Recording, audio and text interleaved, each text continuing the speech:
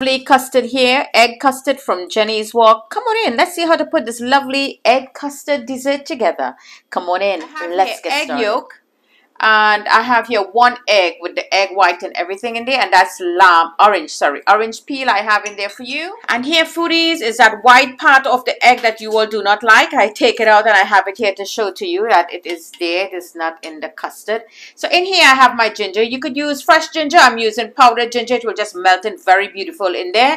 And I have here some cardamom powder. That's my secret ingredient. Here I have a shot of Hennessy. I'm going to be using my cinnamon from doTERRA oil, cinnamon oil. If you want, you could use the powder. I like the oil. Everything will just melt in beautiful together. Here is that wild orange. So you have that orange there. It's going to just take the freshness away. Here I have my sugar, condensed milk, and crema, or evaporated milk, as you all will know. I am going to be adding a piece of Philadelphia cream cheese. This is absolutely optional. You don't have to use that. And I'm using some almond essence. So let's get started. So first of all, foodies, at room temperature, if you're using the cream cheese, you're going to be adding in that sugar with the cream cheese, and you're going to give it a good mix. There you go, foodies, and everything else is such a simple recipe. All you're going to do is just dump everything now inside that mixing bowl. I pop this egg while there you go, foodies, everything inside. Now I'm just going to give it a good mix. Now, foodies, let's not forget that fresh grated nut. So, foodies, this is all done now. And here I have this Angostura bitters from the House of Angostura from the beautiful island of Trinidad and Tobago. And this is optional. If you wish to use it, not a problem. So now, foodies, let's just move a double strainer I have there. So I just want to pour all of this into that bowl.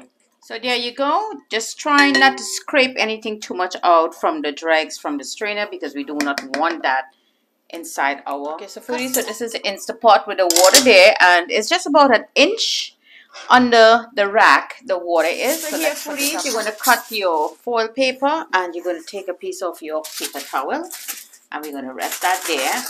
I'm going to put my custard right there, and I'm going to cover it.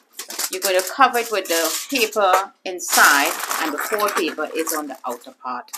Now, by doing that and putting your paper towel there, no steam will drip into your custard. So there we go, all nestled beautiful inside my steamer, and I'm going to put it on the steam for 30 minutes. Okay, foodies, so it have been 30 minutes, and this is all stopped, and I let that steam get out of there all on its own.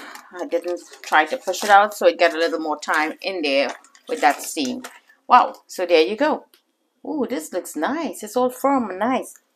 So now what we're going to do, we're going to put this into the refrigerator for a couple hours. So here we go, foodies. Our lovely flan, it's not a flan, sorry, our custard that I made here, the Trini custard. So now we're just going to put a plate on it and give it a nice little flip. And there you go, voila. Lovely custard, as you would say, Trini custard. And you could just put some cherries at about. There you go. It's a lovely presentation there. So now let's cut into this highly requested video from that beautiful island of Trinidad and Tobago, that custard, that egg custard. So let me just say now, let's just dig into this lovely custard. Let's see. Wow, there you go. Marvelous. Let's put it in there. I think this is a little too thick that I used to take it off. Look at that marvelous custard there, foodies. Really cheesy and nice. I'm going to try this. I'm really going to dig into this. Oh, wow. Silky, creamy, sweet. All those flavors from that cardamom, that nutmeg is just bursting in there. Look at the texture of it, my dear foodies. I want you to see I use that cream cheese. You don't have to, but I did it. You could try if you want. Look at that. Look at that texture there. Very cheesy and nice and silky and creamy. Delightful.